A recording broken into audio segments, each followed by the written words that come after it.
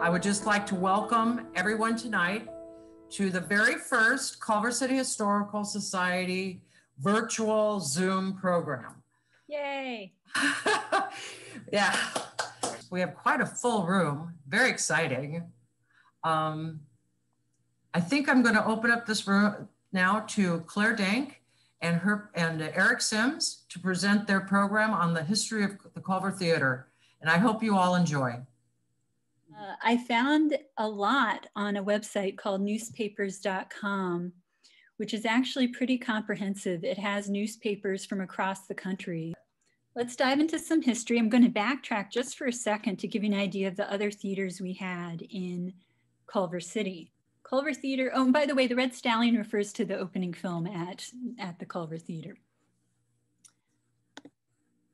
So here's the first theater in 1915, which I guess existed even before the city did, and it eventually shared space with City Hall. You'll see City Hall in this image here.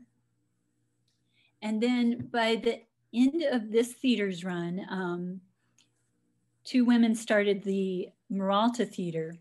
Oh, and I should mention this theater was replaced by the Culver Hotel. This is where the Culver Hotel now stands. So then two women, former vaudevillians, they opened the Miralta Theater, which had an incredibly long run in Culver City. And during its run, there was a fire in 1943, and it temporarily had to move here.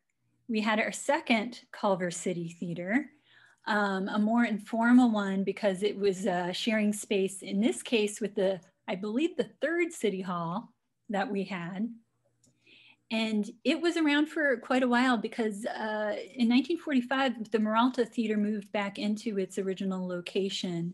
And this one, though, kept going even through the opening of the Culver Theater. Oh, and if you're curious where the Miralta Theater was, that's where the Miralta Office Plaza is, ironically, next to the fire station. So. And here's just a couple of ads. I have a feeling people here probably are least likely to know about this Culver City Theater because it was so temporary and it was in City Hall. So that's just a little background. And also there was the Palms Theater. I didn't include that because technically it was not part of Culver City, but of course it was nearby. Okay, so now I'm going to dive into the Culver Theater, and I'm sure you're wondering, why is this the Culver Theater? It says principal in this rendering here.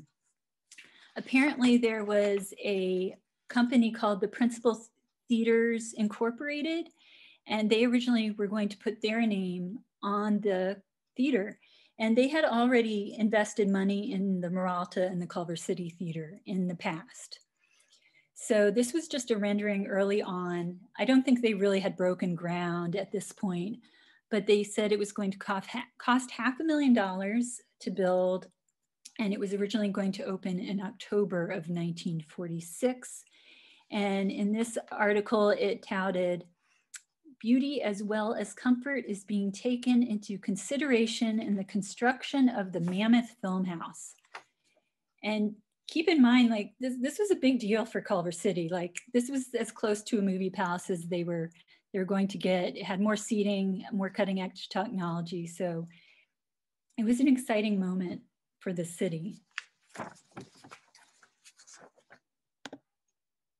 And then here we're in 1947 at this point. They're going to saying it's going to open in April. As you know, with most construction projects, they keep pushing the date back.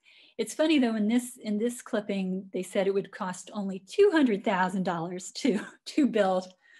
The cost keeps fluctuating as you look through all of this. This is the best clipping I found, really in depth. And this is just a few months before it ultimately opened August 13th. So I think these are pretty accurate descriptions of what they were doing. I know this is, you can't read the clipping, so I'm going to quote a few passages for you. Quote, it's 303 modern up-to-date wonders. That's 303. I guess some poor person counted that. It's 303 modern up-to-date wonders include an all-steel frame, television tower, orthoscope projection, germ-proofed air, very timely, full view seating, no glare lighting, no draft ventilation, curtains of spun glass. I didn't know that was a real thing. Symphonic sound, earthquake-proof, fireproof, plastic light coves, Transfox sound control, all glass front doors, galbestos roof, which I think is asbestos encased in metal, but anyway, a galbestos roof, and 2 ramps leading into the auditorium. You might have been afraid I was going to say 303 things. I'm not, that wasn't going to happen. But anyway, as you can see, they really were investing a lot in this and wanted it to be the most up-to-date, cutting-edge theater. So it went on to say, and I'll jump to this beautiful image of what the auditorium looked like at the time. It went on to say, with old rose predominating, a soft, all hand-painted rainbow color effect is evidenced in the drop leaf ceiling and walls in both the main auditorium and lobby. So if you all kind of see where my cursor is here, see this kind of scroll work around the curtain here. Well, recently, we were lucky enough to get to see part of this in living color. Carolyn McDemus was nice enough to donate this to the Historical Society just recently. And her son, several years ago in the 1990s, salvaged it and kept it in his art studio for many years. And he sadly passed away, I believe, in 2012. But Carolyn McDemus was nice enough to donate it to us.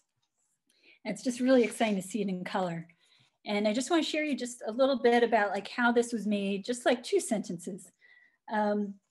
Apparently there was this huge Fox Culver City warehouse, because this was part of the Fox West Coast Theater chain. And they did, everything was handmade in-house. And they said, painted aluminum panels are used around the proscenium as well as over the forward exits. Craftsmen at Fox's Culver City warehouse used stencils and paint to create these panels. Another application of this style used steel wool and an acid solution to hand prepare these types of ornamentation.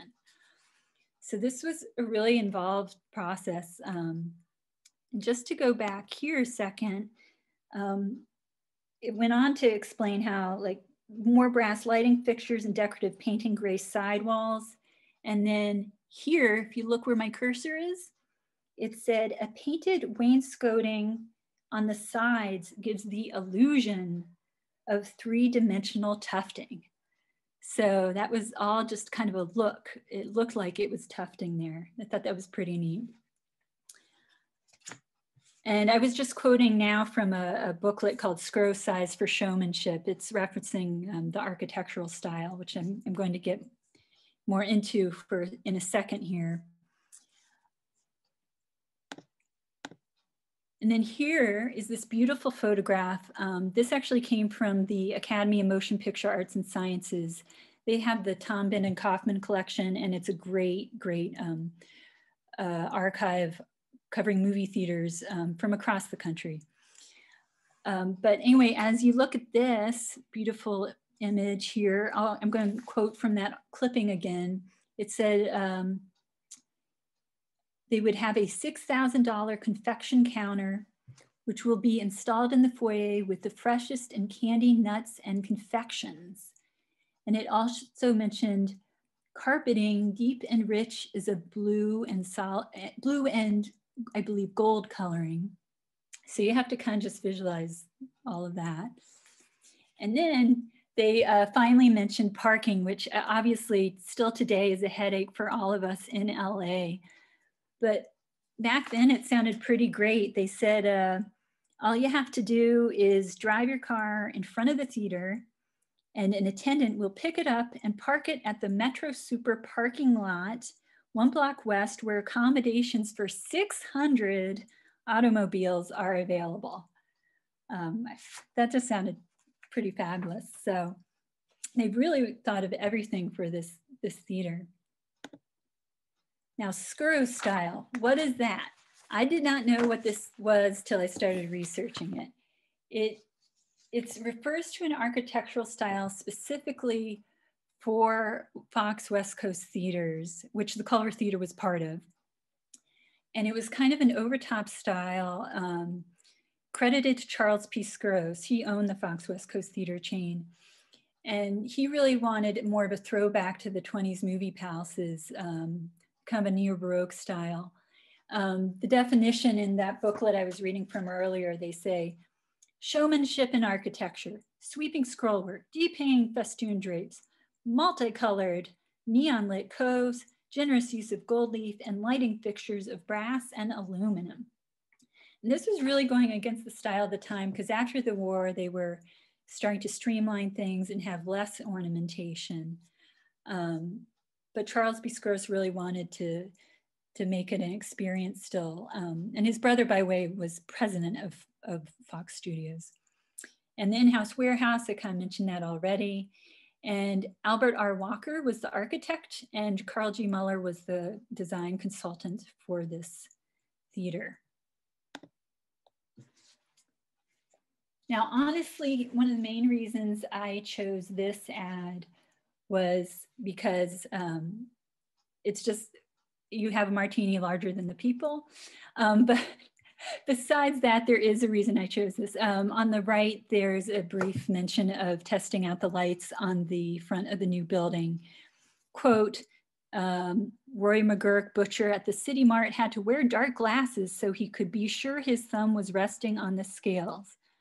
Seriously though, the marquee is going to be one of the most colorful in Southern California. It should be a top-notch drawing card for Culver City. I love how they used to have these kind of jokey blurbs in newspapers like that. Anyway, I wanted to share that. This, I was very excited to find. Louis B. Mayer visited the theater, and keep in mind, this was a Fox theater, but Louis B. Mayer was head of MGM, a competing studio. But then again, his studio was just 2 blocks from the theater. So he did live nearby and he did visit it. It's very exciting to see evidence of that. So just wanted to share that. This is the first clipping where I saw a date set for the theater. As I go through a few of these, you'll notice sometimes it seems it's open to August 14th instead of 13th. The clippings seem to conflict with each other. Maybe people afterwards can discuss, but I'm going to stick with it being August 13th as the opening. And it was going to be stadium seating, which as you saw in the picture, which is really what we still have today in a lot of movie theaters. Here's an ad from the Daily News. This is from August 12th. And if you look at the bottom of this ad, it says grand opening, new Culver City Theater, Wednesday, on stage, Eddie Dean, Roscoe Waits in person. And they were going to show Red Stallion. And you know, another odd thing is Eddie Dean and Roscoe Waits, I don't think they were in Red Stallion. So I'm not sure why. They were Western stars, but I'm not sure why they were making a personal appearance for this film, unless maybe they were uncredited. I don't know. I thought that was kind of funny. New theater opening to crowds. I'll just quote from this. More than 1,000 persons, including film stars, civic notables, city officials, and theater-minded citizens will attend tonight's grand opening of the Culver Theatre. I just threw this in because the illustration was fun. Here they talk about the matinee show for the kids. From what I can tell, there was a matinee first and then a more splashier opening the same evening. I think they were supposed to be the same day, but anyway. And here's a great description of what opening night was like. It's very dramatic. Quote, sky-piercing searchlights, a veritable garden of flowers, and a general premiere atmosphere greeted thousands who attended last night's grand opening of the Culver Theatre.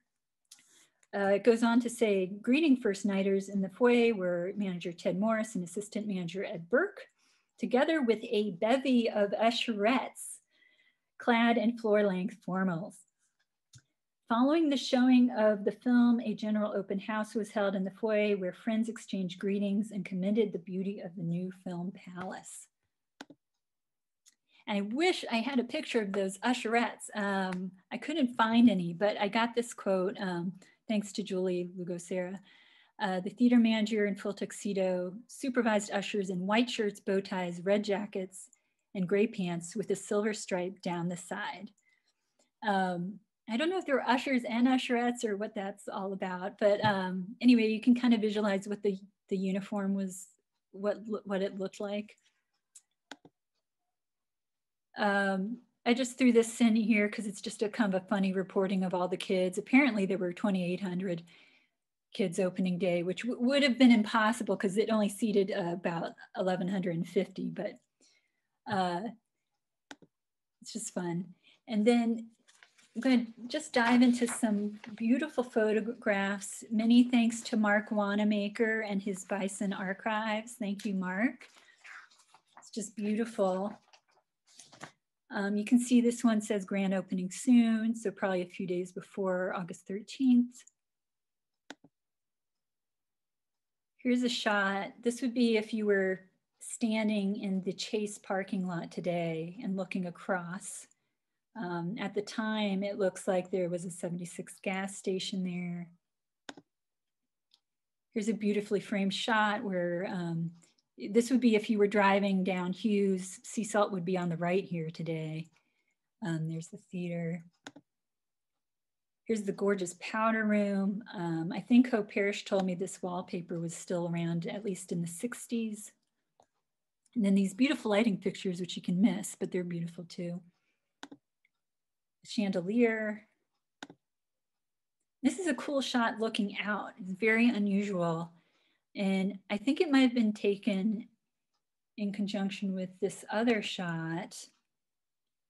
Now, Eric, myself, and Hope had a really exciting discovery. Well, Hope really pointed it out. When we were doing a rehearsal of this, I mean, I already thought this didn't fit into the other pictures I saw. I thought this is garish and messy and weird. It doesn't make sense. And Hope, who has been a prop master, she said, you know what? I think this is set dressing for a movie. These are props and set. I was like, oh. And I had already chosen a clip from a film noir called Tension, which was filmed the same year this photograph was taken. So I'm not even sure Mark Wanamaker knows the history of this photograph, but we think it's actually set dressing for the movie Tension, which is very exciting. So, though I'm ultimately glad they didn't keep all of this here. It's a lot going on. So with that, I am going to briefly unshare my screen because the clip doesn't play loudly enough on my computer. Mark Morris, who was nice enough to edit this clip, we're going to play a clip from Tension. It features Barry Sullivan and William Conrad interviewing the theater manager in the lobby of the Culver Theatre. And at the end of the clip, we'll just have a brief bonus Culver City location you might recognize. This is an MGM film shot in a Fox Theater. And don't forget to look over the actor's shoulder. Just as they're leaving the lobby, you'll see all those props again.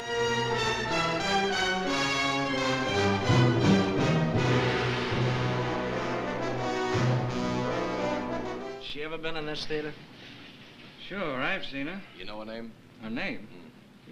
How would I know? A lot of people come in here. How about him? Yeah, that's the guy she comes in here with sometime. A big, flashily dressed fellow. Drives one of these new fancy convertibles. Sort of a green, no, it's black. They come in here often? Well, I think so. Saturday night? The girl, that is. Can you remember if the girl was in here Saturday night? Well, let me think. Saturday night. Saturday night? Yeah. That's our giveaway night. Bicycle, dishes, footballs. I really don't remember, fellas. So many people come in that Thanks very much. How about some of that popcorn, huh? Thanks. That's all right.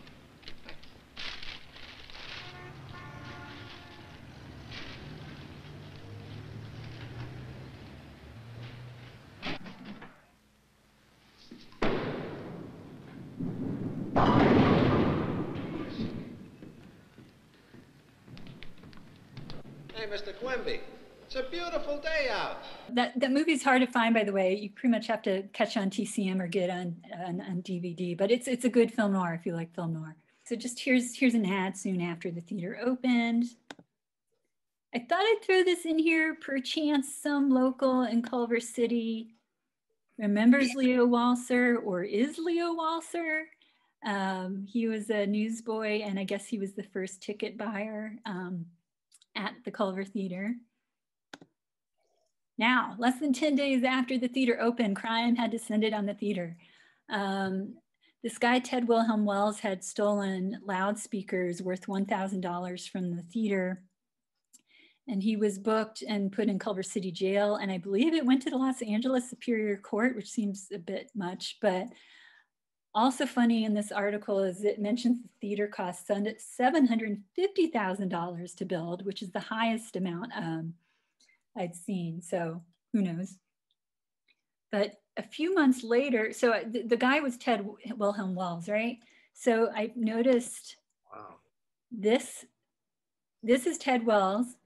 I thought it was really funny because he looks a lot like William Conrad in the clip we just saw. So I had to share it for that reason, and just the garish shirt and the irony, because this apparently a few months later, Ted Wells experienced some pranks himself. He owned a store. So I don't know, someone might want to research him. He sounded like an interesting character. But anyway, that was about the extent of crime in the Culver Theatre. Programming, I wanted to, oh, did someone say something? Yeah, Claire, if you could repeat the name of the kid who bought the first ticket, please. Yes, that was, let me be sure I get it right, Leo Walser. Thank you. Mm-hmm. So even though the Culver Theatre was part of Fox West Coast Theaters, it seems from the beginning they showed films that weren't exclusively Fox films, which struck me as unusual because at that time studios owned theater chains, and this was before the Paramount decrees in 1948, in which studios had to give up their theater chains. So it's interesting they were already showing different films, not just Fox films. But I also want to show it to you because I'm sure you recognize and would appreciate just the font of the Culver down here. But mostly they showed, I would say, B films, kid shows, sneak previews, which unfortunately in the paper is all it ever says is sneak preview. So I never know what they ultimately were secretly showing there. And, but it was definitely more of a family run kind of theater with lots of Westerns. Like, for example, yeah, here, the first anniversary, I mean, they're showing The Dude Goes West. So not exactly A-list material, but, you know, family friendly. And they were showing a Superman serial. And then 4 years later, it's already reopening. What? I guess it was, at that point, it was under new management. Fred Smith was the new theater manager. And he wanted a brand new family policy, though it already seemed family oriented, but also in this clipping, it mentions an air conditioning system, the latest type of projection and sound equipment.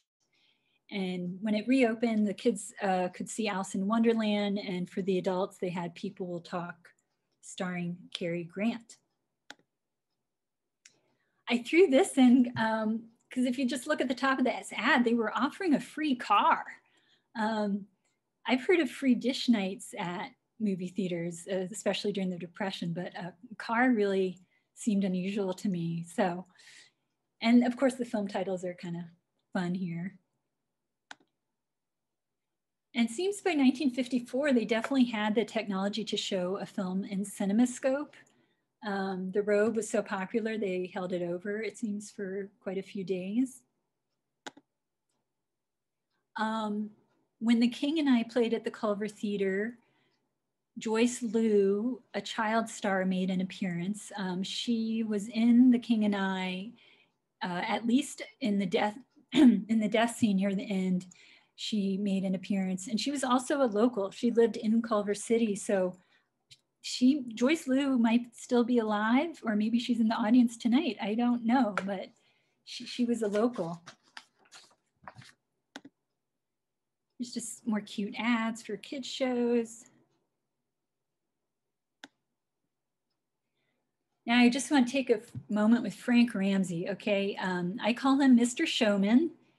He was theater manager for the Culver Theatre from 1953 to 1960. He was an usher as a kid. He put on live shows for the troops during World War II. And so he was kind of a flashy, fun guy. And I found the most interesting things happened during his tenure. And to just give you an idea of the type of guy he was, apparently at a press club event, Jane Mansfield, they said, will be delivered to the club in a burlap bag carried by Santa Claus, played by Frank Ramsey, manager of the Fox Culver Theatre. So you already get an idea that what kind of guy this was. He was. He even wanted to produce his own films at one point. I don't think he did, but he's definitely worthwhile researching. He's an interesting person. But when he was managing the theater, they showed a Western called The Restless Breed. And as part of that, Frank Ramsey decided to put on a fast gun draw contest. Apparently, in this clipping, it says, the contest will be open to anyone between the ages of 6 and 60, regardless of sex. Quote, let's see, Frank Ramsey then near the end here said, don't forget to get your shooting irons oiled up and raring to go so that we can find out who is the fastest gun draw in Culver City. So obviously this is something that would not happen today. I also trying to figure out, did they just like draw their gun or actually shoot their gun? Was this in the theater, in front of the theater? I don't know. I thought it was really it was funny. Then in 1958, there was an Elvis protest in front of the theater. Frank Ramsey was showing a film called Sing Boy Sing, starring Tommy Sands, who was a boy singer at the time. And 2 months earlier, in March 1958, Elvis had gone into the army. So I think a lot of teenagers didn't like the idea of other singers taking Elvis's place on the big screen. So apparently they had a picket line out front, and let's see, Ramsey reported 60 phone calls from unidentified girls who kept shouting, Elvis is king, we want Elvis. But but Ramsey did not give in, and he showed the Tommy Sands film. But here's I'm sorry I couldn't get a great image of the teenagers here, but here's the poster, Sands will fade, Elvis is king. And they're kind of right. Way more people remember Elvis today than Tommy Sands, so. And because the Oscars just happened, I thought I'd just mention this. For a few years, the Culver Theatre and the Palms Theatre had a sweepstakes where you would fill out a ballot and guess who were going to be the winners that year for the Oscars, and then you could win a prize. And the prizes were pretty great. If you won first prize, you would get a gold engraved pass for 2 to all Culver and Palms theaters for 1 year, plus a Hollywood studio tour, dinner, and pictures with a star, which sounds pretty great. Even the second and third prize included the tour and dinner with a star. I do wonder if these were really A-list stars, I don't know. But I thought that was a fun idea. And just briefly, there were a lot of business tie-ins over the years. This one was sponsored by La Bayona Savings and Loan Association. They did a free holiday show for the kids. There were a lot of those through the years. And then I don't have a clipping for this, but according to Julie Lugo-Serra, who is our city historian, she knew someone who worked in the studios, and apparently there was, Elvis arranged a private screening of Viva Las Vegas so he could watch it with Anne Margaret. We don't have any hard evidence that it's just a rumor, but if you want to imagine, maybe there was, Elvis was in the house at a certain point in the Culver Theatre. Now, this should kind of wake you up and shock you, right? I put this in here to show you how programming was changing by the 60s or films. One way to get people out of the house was to provide shock value at movie theaters. This obviously probably would not be something you would see on TV in 1965, but censorship was loosening at the movie theaters. So this was just one example of how the programming was changing. And William Castle, by the way, was best known for House on Haunted Hill. This seemed to be the last big event that the Culver had. It was a film festival, and it was celebrating the 50th anniversary of the city. And in conjunction with that, they showed a lot of MGM films. And again, this irony of it being a Fox theater, but then the MGM connection. So I don't think any big stars made an appearance from MGM, but this is the last big event that I know of that happened. I want to wrap up my talk so Eric can get to his presentation, but just here's a summary of the theater managers through the years. I kind of pieced it together as I went through different clippings. You can see by the 60s how the changeover, it was changing over a lot more often. Theaters were struggling by this time. Here's a shot in 1969.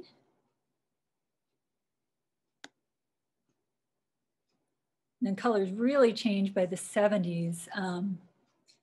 This shot's from 1977. The year beforehand, I think 76, Mann Theaters bought the Culver Theatre and split it into a triplex.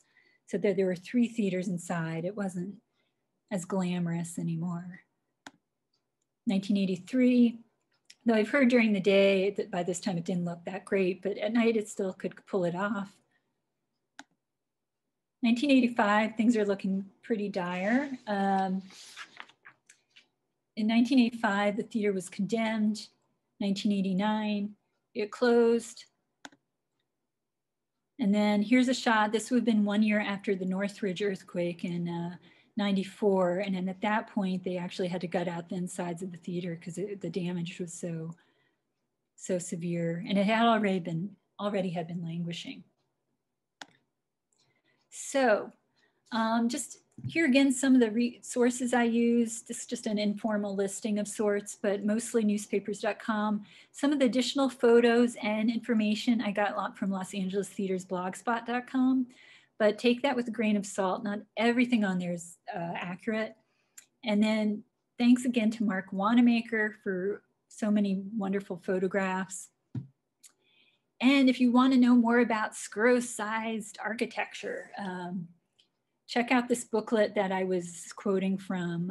You can still find them online. It was published by the Theater Historical Society of America in 1987. So it's a lot fun to go through. And I want to introduce Eric Sims. He is Associate General Manager of Center Theater Group, and he's going to talk about the theater's second life as the Kirk Douglas Theatre and how that came about and what they're doing now. Eric? Thank you, Claire. That was fantastic. How did the Culver Theatre transform itself to the Kirk Douglas Theatre? Well, I like to start the story with Gordon Davidson. And Gordon was our founding artistic director. And he was the artistic director from 1967 to 2004. And he was hired as a young director from Brooklyn by Dorothy Chandler, or Buffy to her close friends, to lead the Mark Taper Forum, which was at the heart of the brand new Music Center complex. So the Taper opened in 1967 with the play The Devils, starring Frank Langella. This was a star-studded night. Governor Ronald Reagan was there, and he spoke before the play, and he called the Taper a beautiful temple to our art and profession. Now, The Devils tells the story of a libertine priest in the 17th century and the sexually repressed nun who opposed him. So I'm going to read a bit from Gordon Davidson's unpublished autobiography, and this should tell you what Center Theater Group is founded on. And I apologize in advance for some of the language in here. Ed Flanders, playing the sewer man, came up out of the hole, threw a bucket of slop without watching where it was going, and some of it hit Langella's robes. He tried to apologize, and when the vicar said it doesn't matter, the sewer man, in some of the first words ever spoken on the Mark Taper Forum stage, said, quote, "It's wrong though, shit on the holy purple." So, Ronald Reagan gave the opening remarks, and Ronald Reagan walked out of the Devils never to return to the Taper again, along with many others. And that is the legacy of Gordon Davidson, who ultimately did win 2 Pulitzer Prizes for Angels in America and the Kentucky Cycle. So from the beginning, Gordon wasn't satisfied with the Taper. As bold as he was, he wanted another space. Because, you know, at a regional theater, you can only do so many shows a year. And he wanted a space where he could do new and adventurous work by diverse young playwrights. From the very beginning, he had a festival called the New Theater for Now Festival. I love things called New Theater for Now from 50 years ago. It's always now sometime. And this was, he then produced all over LA, even at the Ivy substation. Gordon was producing plays. He had a series of theater labs, which were led by playwrights from different communities of color mostly, developing work constantly. But the problem was there was nowhere for us to put that work for years. So finally, in the 90s, after Gordon's negotiations with the Bergamonts, with Santa Monica for a space in Bergamont Station fell apart, Gordon started wondering about this boarded up theater he kept driving by in Culver City. And so he made a phone call to the redevelopment agency. And sure enough, in 1997, he entered into negotiations with the redevelopment agency for the Culver Theatre. Now, I don't know how many of you work in nonprofit, but convincing your board to take on the rebuild of a basically ravaged movie theater is not an easy thing to do. And the way Gordon famously sold this to them, there was a board meeting where they voted to approve it. And his associate, Robert Egan, who is a tremendous developer of plays in his own right, spoke to the board and he read a list of seasons that never were. It was all these plays that Center Theater Group had developed, had put our heart and soul in, but we couldn't find a space for them. There just wasn't room at the Taper. And the board heard this and realized that how important it was for us to have another space to be able to produce this work. And so they voted to approve the Douglas. And, you know, we can look back now at over 100 plays and events that we've had at the Douglas in 17 years and realize just how true it was that CTG needed this space to find a home for all of this work. Of course, what really made it possible was Kirk and Ann Douglas. They made the lead gift in 2002 of $2.5 million. And that is what it costs to have in 2002 to get a theater named after you. I should say that's 5 times what the original cost was in 1947, and the whole building would cost about $8.5 million, which is now considered cheap by new theater standards. Incidentally, $500,000 is what it costs us to produce a really big play at the Douglas right now, in case you're wondering how far your money stretches these days. It's also what it costs to rent an apartment, I think, in Culver City.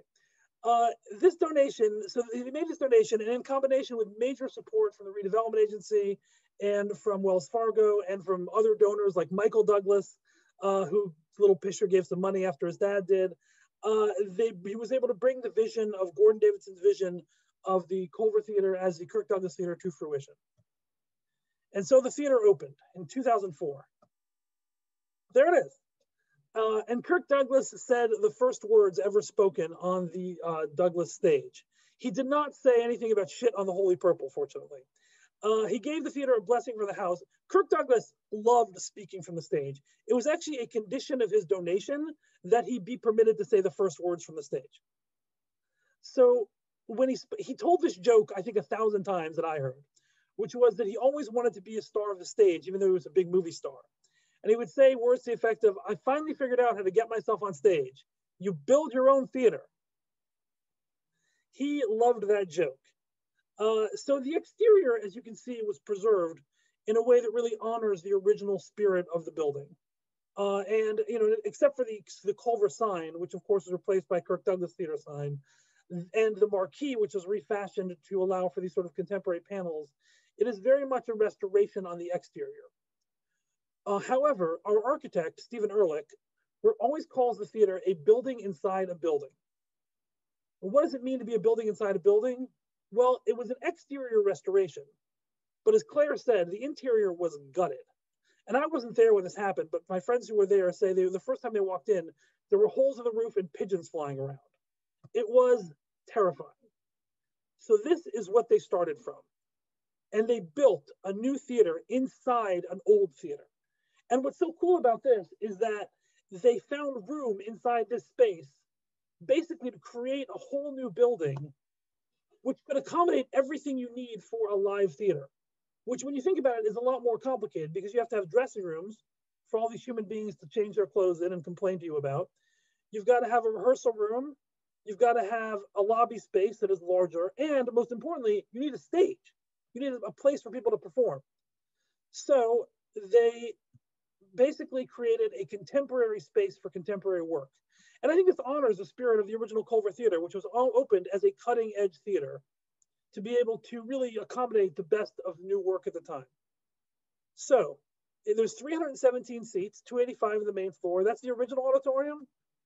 And this is where we are. This is actually where we were in 2004, but it's still the best picture of the seats. They still look the same. Fun fact about these seats are actually almost as old as the theater itself.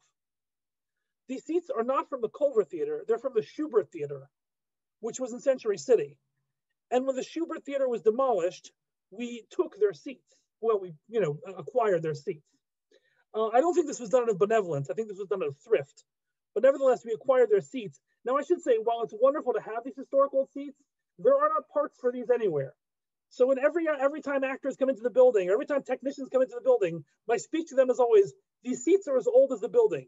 Use them only to sit on. And whenever I say this, 3 people at least stop standing on the seat or squatting on the seat and just sit on it like normal human beings. The cool thing about the Douglas that makes it unique as a performance venue is that it has this end stage configuration. So this is what it looks like in its bare state. You'll notice what the Douglas does not have is a stage. There is no raised stage. There is no physical structure here. There is only the floor. And that's done, basically, I call it a black box with a proscenium in front of it, which is really smart if you know anything about theater for me to say that. And what that means is we can configure that stage area to accommodate pretty much any kind of set or show that we want. So for instance, for Die Mommy Die, which was hysterical, by the way, we had this very large naturalistic apartment set on kind of a broad stage, raised up. And if you look carefully, you'll see we had sneaky audience seating on both sides. On the other hand, for Clay, several years earlier, this was an edgy hip hop one-man show. So we created this raised stage in the middle of the playing area with backlights and graffiti projection behind it to really give the sense of almost an actor in a boxing ring fighting for his life. And of course, what we can also do is not have any stage at all and just fill the theater with boxes. So this was for the object lesson in 2015. We pulled out the first 5, some lovely carpenters who are better at this stuff than I am, pulled out the first 5 rows of seats and put in this enormous show filled with mostly cardboard boxes. Now they did this while I was on vacation. I knew about it. When I came back, it was like, okay guys, come on, put the seats back. This is very funny. Where's the theater? No, this was done on purpose. My favorite fun fact about this is that we had to flame-proof every single fakakta cardboard box so it could be safe for stage use. We flame-proofed 4,000 cardboard boxes. If you're wondering why theater is so expensive, now you know. The lobby, which this is a great picture. I realized I was obsessed with how to figure out when this picture was from, and finally I Googled the stars. It's from about 1960. This was the old lobby. The lobby was reimagined as a social space for engagement and conversation. The interesting thing about the lobby is you'll notice it has that slanted shape because it's under the risers. And that shape was the one thing you couldn't get around. There's a beam that supports the risers that has to go there. So that shape is actually built into the space. It's one of the few things we couldn't sort of re-engineer. The cool thing about the lobby is it holds the full size of the audience. So it is a great space for us to do events. It's a great space for us to host a bar. We even do our own opening night receptions in the lobby. And we have a rehearsal room, which is kind of where the old projection booth used to be. And it's a great space for readings, events, and even the occasional rehearsal. So so now, even though this was Gordon Davidson's lifelong dream to open the Douglas, things in life are funny. And a year after he opened the theater, he retired. And Michael Ritchie, our current artistic director, took over. Even more momentous, in 2008, I began work. I was working in the marketing department. I was moved over as director of theater operations to the Kirk Douglas Theatre. Now, I should say that Claire had that wonderful timeline of theater managers. I outlasted all of them. And also, I never wore a tuxedo to work. I own a tuxedo. I never wore it to work. And I did dress as Santa Claus once, but I did not have a woman in a burlap sack. Because in the 2010s, that is not something you do. So I did not abduct a starlet to take her to a club. So one of the things that I really focused on in my time at the Douglas, by the way, I'm still with Center Theater Group. I've just been promoted. I still do a lot with the Douglas. One of the things that I focused on was audience engagement. And, you know, I say this in the spirit of Frank Ramsey. I did not know who Frank Ramsey was until we rehearsed this a week ago. But it's so funny to hear how things change and remain the same. So we did what he was calling promotions, we called audience engagement. And our goal was really to deepen the experience of audience members coming to the theater, to give them something more than the show and to kind of enrich their understanding of the work in a way that is fun and playful. So this photo was taken for a play we did called Women Laughing Alone with Salad. This is one of the few plays in the American theater ever based on a meme. I don't know if you've seen it, but there's a very popular meme of women who are eating salad and laughing hysterically for no good reason. Once I say this, you'll notice this in almost every commercial for health products. So a woman wrote a play about it, and we in the lobby created these giant oversized prop salads, set up a green screen, and you could take a picture laughing alone with a salad of your choice. This is one of those times when the engagement experience may have been better than the play. For King of the Geese in 2017, which is about Lauren Yee and her embarrassing dad, Larry, we asked audiences to answer these prompts. And I bet everybody can answer these prompts.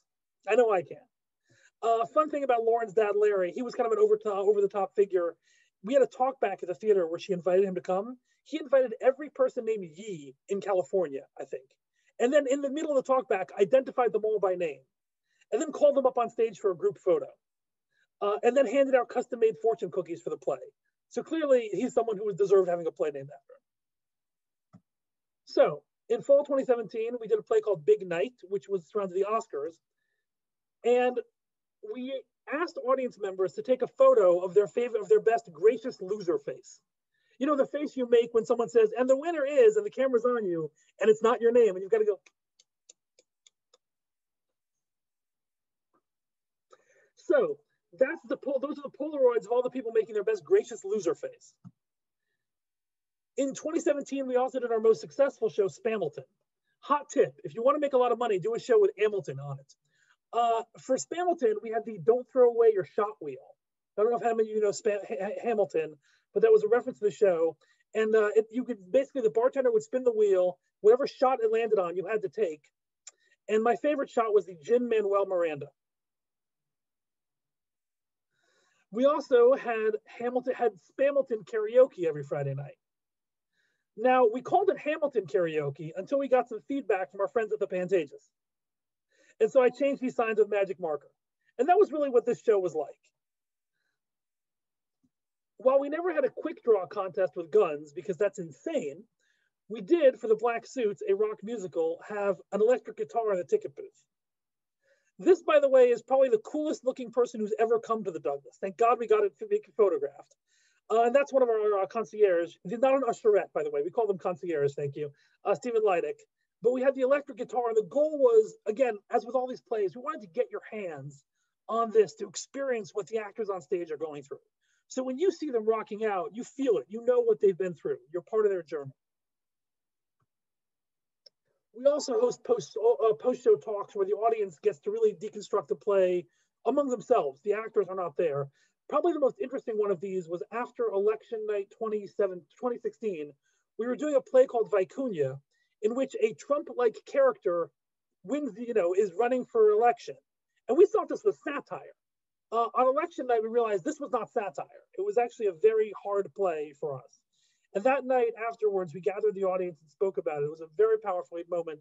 And actually the playwright and the director did join us, and the cast. And it became this moment where we all kind of came together, and art and life really had this incredible intersection. I hope that never happens again, but it was incredible at that time. In addition to what we've done in the lobby, we've continued to innovate on stage.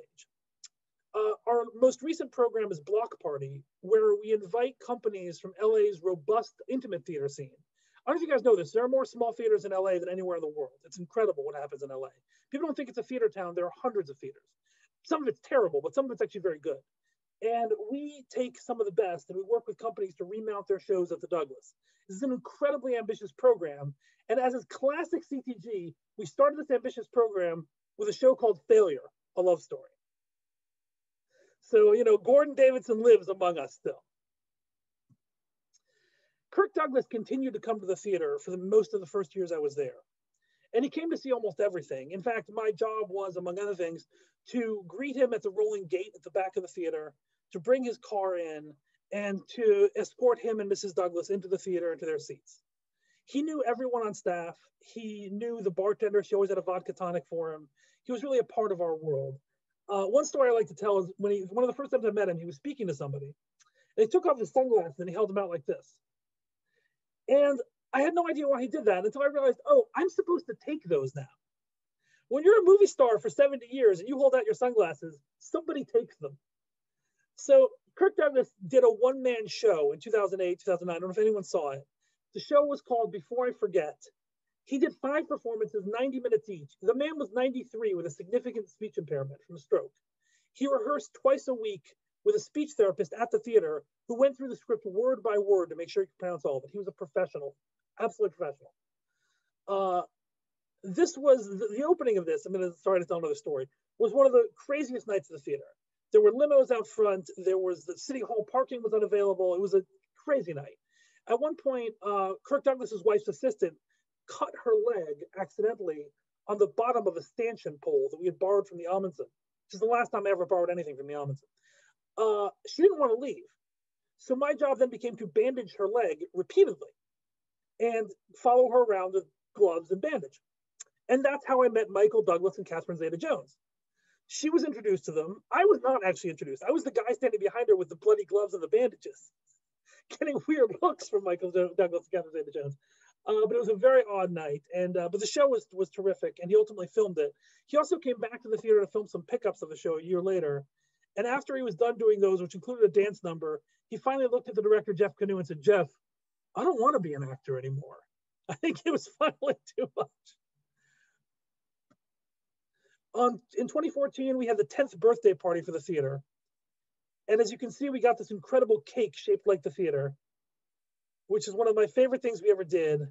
And we had a marching band come down the aisle. We had the AVPA students perform. By the way, the AVPA is one of my favorite things in Culver City. They do a Java Gala at the theater every year. They're the most incredible kids in the world. If you have 200 kids in the building and the worst thing you find one of them doing is hold up in a small room in the dark, cleaning out the spit valve of his tuba, you've got an incredible group of kids. Because let me tell you, that would not have been me at his age. Anyhow, AVPA performed at this night, and this was bittersweet because it is the last time that Gordon Davidson and Kirk Douglas were ever at the theater together. Gordon passed away on October 2nd, 2016 on Rosh Hashanah with his family. Now Kirk, we didn't know if Kirk was going to speak. He had not been at the theater in about a year. I think the last thing they saw was the rental production of 50 Shades, the musical, which Anne did not care for. He had not been to the theater in a while, but sure enough, he grabbed the mic and he spoke for 20 minutes, impromptu, did half his one-man show, told the joke about building his own theater, and killed. And then I had to follow him and introduce the AVPA students. So I did, I got a few laughs, and I was escorting him to his car at the end of the night, and he looked at me and said, "Eric, I didn't know you were such a good actor." And I have to tell you, it was the compliment of a lifetime. It was one of the great moments of my career. So we didn't see Mr. Douglas for a while after this. He didn't come back until July 2019. He was, was over 100 years old by now. But on July 2019, Hugh Jackman and his wife, Deborah Lee Furness, read Kirk and Anne, Letters of Love, Laughter, and a Lifetime in Hollywood. It was a special one-night fundraiser for CTG and for the TV and Motion Picture Fund. And, they hadn't been there for a while. They pulled up in the back. I let them in as I always did. They were older than I remembered, but Kirk Douglas is still Kirk Douglas. He is unmistakable. And he was helped into his wheelchair, and I knelt by him and I shook his hand and I said, "Welcome home, Mr. Douglas." And he came inside. And we didn't know if he would speak that night. We had no idea. And then and we didn't even know if he'd stay for the whole time, but he stayed for the whole time. And then at the end of the reading, of course, he grabs the mic and he starts talking. He barely said anything, even to other people. Grabbed the mic and spoke as clear as day to the audience. I mean, as clear as he could. And I think he even told that joke about opening his theater one more time. So we were really glad, we were really honored to have this. Kirk Douglas passed away on February 5th, 2020. And on that night, we honored a time-old theater tradition, which is that we dimmed the marquee lights for 1 minute in his honor. So that takes us to February 2020. And so here we are a couple weeks later, we're loading in a show. We're loading an Art Couple, which is the first block party show. And I'm sure you know what's gonna come next. These photos were taken on March 11th. And weirdly, we had a photographer at the theater that day taking photos as part of a different project. She'd been following the productions for a while and just happened to be there that day. So we don't usually take pictures of people working with a mohawk in the theater. That's Sean, by the way, who has fantastic hair. We don't usually take pictures of people working in the theater, but she happened to be there and capture this moment. And that was the last time that we were loading in a show. Now, what you might think I'm gonna say is that we've just been sitting there sad and lonely in an empty theater, surrounded by dust and ghosts. But that is not the case.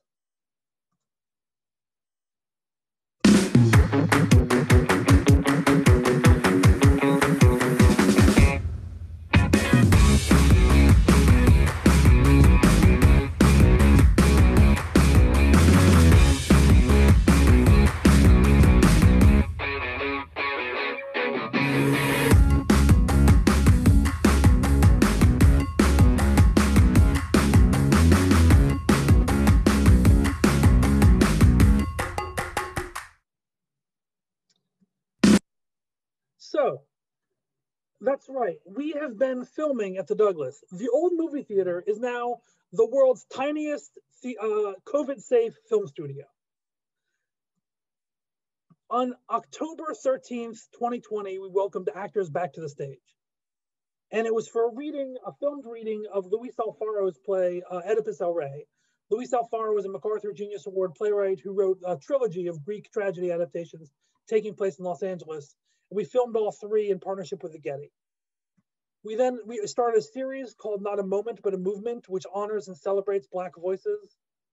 And we filmed Christina Wong's hilarious one-person show, Christina Wong for Public Office, which is hysterical. So since then, we have filmed 11 different projects at the Douglas, which, by the way, is not something any of us knew how to do a year ago. We are not television people. It's like watching the Muppets seeing us try to figure this out. We've employed over 100 artists. In addition to the staff we've kept employed, we've given paychecks to over 100 artists through this work. And I have personally scheduled over 300 COVID tests. It is not easy producing during COVID. It is exhausting, it is difficult, it is incredibly stressful. And I think Kirk Douglas and Gordon Davidson would be proud of what we're doing. So that is all I've got. Thank you so much. Bravo. Makes me want to go back. It makes me want to have all of you back as soon as we can. For anybody who wants to ask Claire or Eric. Eric, I've got a question. The one-man show that Kirk Douglas did, you said it was filmed. Is that available to see anywhere? Yes, so he did film that, and it is available for purchase, I think, through TCM's website. When we filmed it, he didn't actually tell us he was going to distribute it through TCM.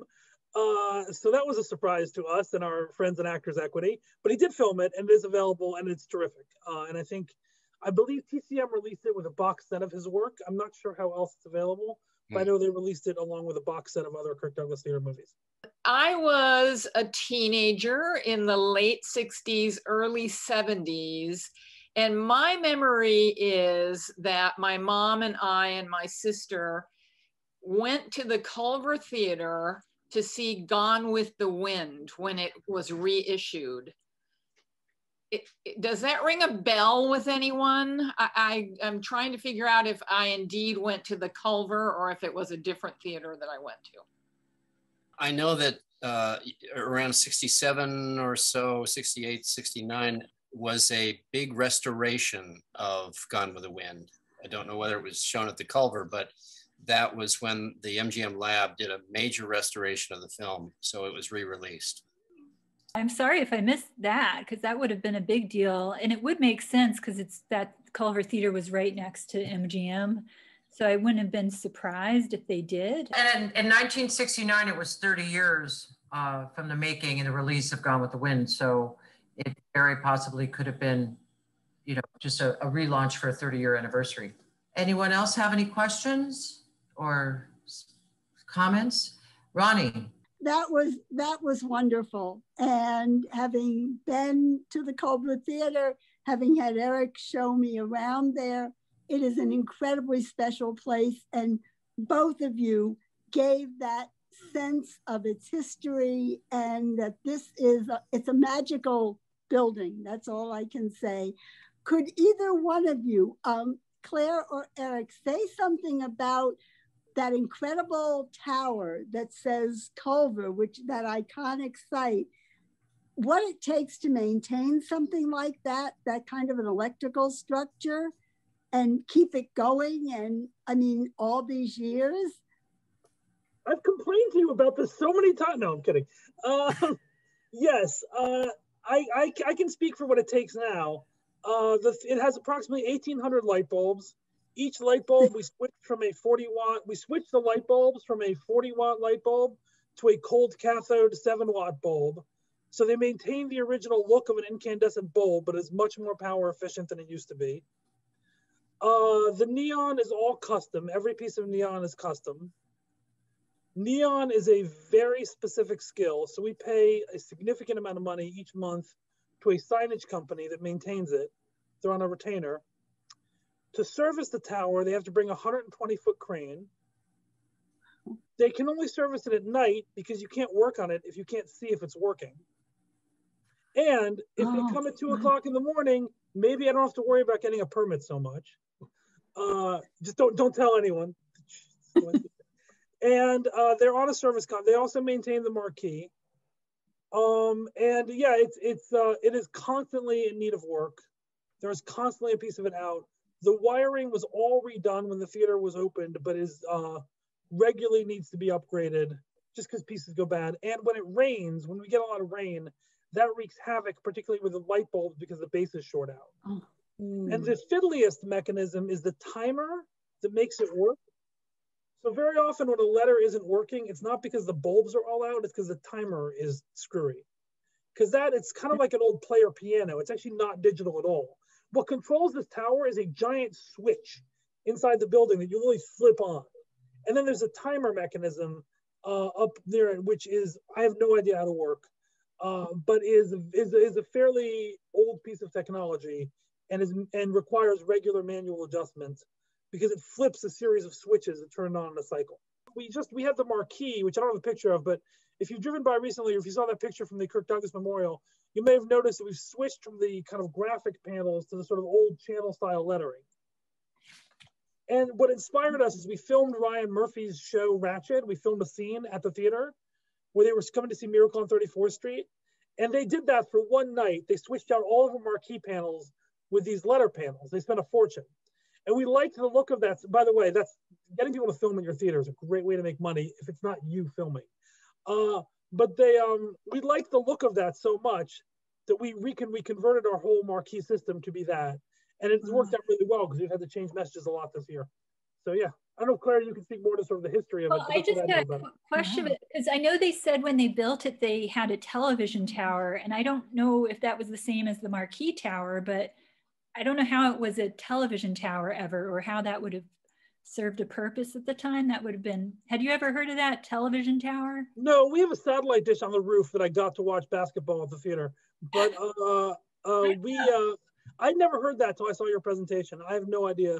That was long gone. All that neon, all that they might have been mimicking the KTLA TV tower in Hollywood just because of its tower kind of a thing. That's maybe what they meant. That would make more sense. Kind of a figuratively speaking sort of a deal. Thank you for asking. Thank you. I did do a little research, and because the first time I saw Gone with the Wind was at Carthay Circle Theater because they had done a CinemaScope version of Gone with the Wind. And then 2 years later, after, quote, the controversy of having cut up the ratio of the movie, it was shown at the Culver Theater, and I saw it for a second time there. But the one comment, because I've kind of grown up with the Culver Theater, and one of the issues that I had was when they reissued The Birds about a year after it came out. I must have been about 8 years old. My parents allowed me to go by myself, and the theater was full on an midweek evening production, and everyone in my row was like a high school student. And when the first bird showed up, they created such an uproar that the ushers came in and escorted everyone out of the row except me. I realized I was not part of that group. So that was my Culver Theater anecdote for the evening. That's a fabulous story. That is fantastic. The kid stays in the theater. That's fantastic. I recall seeing Gone with the Wind when it was re-released. I thought it was at the Grauman's Chinese. I went to with my best friend up there to see it at the Grauman's Chinese, which I thought it might have been Carthay. But what we did was we also saw the 10 Commandments when it was first re-released in the Culver Theater around 1971. And that was a big deal. We were all excited to see that on the big screen. And as to the movie Tension, I was just so excited last year. I've been watching so many more movies because of COVID that I normally watch. On Turner Classic Movies, they have a film noir night and Noir Alley, and they showed Tension. I'd never seen that movie. And there was so many Culver City references. If anybody gets a chance to see it, it was an excellent movie. And there was, one of the things you can look for in some of these movies, especially that one, you look for the granite telephone poles that are in Culver City. And you'll see things, throughout the movie, and you'll know they're driving up and down the streets or meeting, oh, that's in Culver City. I'm going to give you a little trivia, being a Culver City kid as well. A few years ago, we did a program about backdrops that we received from the MGM studios through the Art Directors Guild, through Thomas Walsh and Mark Morris, our media archives department head. And what we found was, doing some research, we were given Viva Las Vegas. And I found a picture of Elvis Presley on the stage inside the Veterans Memorial Building and Anne Margaret doing the go-go dance down below. And it was actually shot there. And then I started talking to some of my mom's friends, class of 54, Culver High, and some of her Hamilton friends. And they were there. They brought in girls, all the girls they could find from Culver City to be extras in the movie at Veterans Memorial Building. So that was kind of fun. And the Culver City girls, they loved Elvis, I have to say. Wow, lucky them. Yeah. I have a question again about the Culver, our Culver City logo, that scripted, wonderful scripted, with the script, and the actual Culver sign. And is that in storage somewhere? I'd love to be able to see that come out somewhere. It's such an emblem of Culver City. Where is the Culver, the big CULVER? Where is that sign stored? There's two of them. And I'm going to ask Louise Coffey Webb. Louise, do you want to come up and share about that? There you are. She's with our Cultural Affairs Department, and she can give us an update. Well, it's apparently going to be incredibly expensive to restore it. So I don't know, again, if they're going to restore it, if they're going to do a totally new reproduction. So that's all I know. There is a sign on top of the Culver steps, and I was under the impression that that is one of the original ones. Yeah, that's what I thought. To be honest, I don't think so. I'm not 100% sure. I thought that was the case as well. But I found it to be much smaller than I remember it being. Sorry, no, it's not original. There was talk about it, but the one on the Culver steps is a reproduction. But I think it's wonderful that they wanted to make it similar. I think they must have had the same realization that was actually less expensive to just build a new one. And that logo became the official city logo in 2001. And it is still part of the city's branding. So I don't know who actually created that font, but they really need a pat on the back because it's really lived on. So the Douglas itself is not owned by Center Theater. The city actually owns the Kirk Douglas Theatre building and those signs. We have a 100-year lease, 100-year, 70-year lease that we paid $70 for up front. And we, as part of that lease, have to meet certain requirements every year. And I'm really grateful to Carolyn McDemus to give us a piece of the flourish from the side of the front of the stage, which we will now are making space in the museum for it to go on the wall, along with some of the other art pictures that we have from the Culver Theatre, giving it a nice place of honor in our museum. But my dad, before he left doing programs for the society, we always wanted to do the speakeasies, the Cotton Club, the Plantation Room, the Tropical Inn, King's Tropical Inn, all the different speakeasies throughout this city. And the music, the jazz, the nightlife, during Prohibition, all the stuff that was going on. So I really love to do that. I wanted to do it more in person because I think it would be a great program for that. So we're always looking for our thoughts and ideas. If you have something specific that you would like to learn more about or see more about or even volunteer, reach out to us at info@culvercity.org and let's do some work together. I think it's a good thing.